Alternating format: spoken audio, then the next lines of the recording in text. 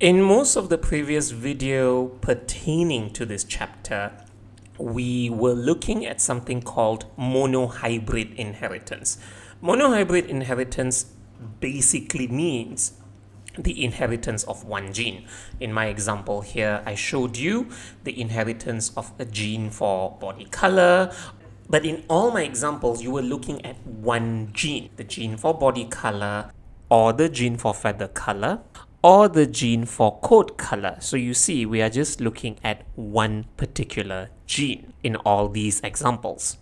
Now, for this part of the video, however, what we are going to be looking at is something known as dihybrid inheritance.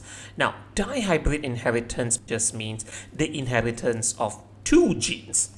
So we're going to make it a little bit more complicated, right? So instead of just looking at one gene, we are going to look at two genes. For example, if I'm drawing out this organism over here, this organism as an example has two genes that affect the characteristics. For example, it has a gene for body color, which affects the body color, obviously, and a gene for body shape, which will, influence the shape of the organism's body. Now, I am just drawing out another organism over here.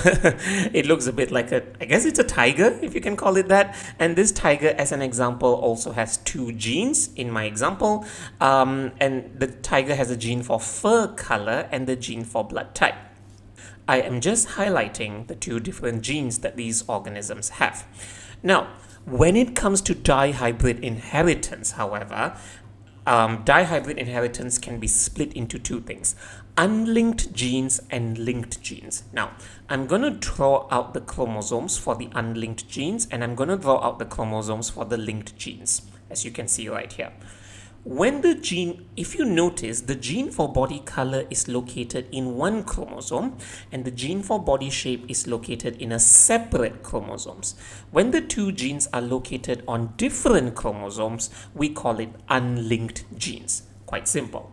But if you notice, for the case of the tiger, in my example, by the way, please do not memorize this. The gene for fur color and the gene for blood type are located on the same chromosome, but they are just on different positions or different loci. What do I mean by different loci? The gene for fur color is at the top part of the chromosome and the gene for blood type is at the bottom part of the chromosome. They are within the same chromosome. And if these two genes are within the same chromosomes, these are referred to as something called as linked genes right here. Now, you might be thinking, so what's the big deal? Why do I have to care about this linked genes or unlinked genes? The inheritance when it comes to unlinked genes and the pattern of inheritance when it comes to linked genes will be significantly different. And we are going to be looking at them in the subsequent videos. So, be prepared for that.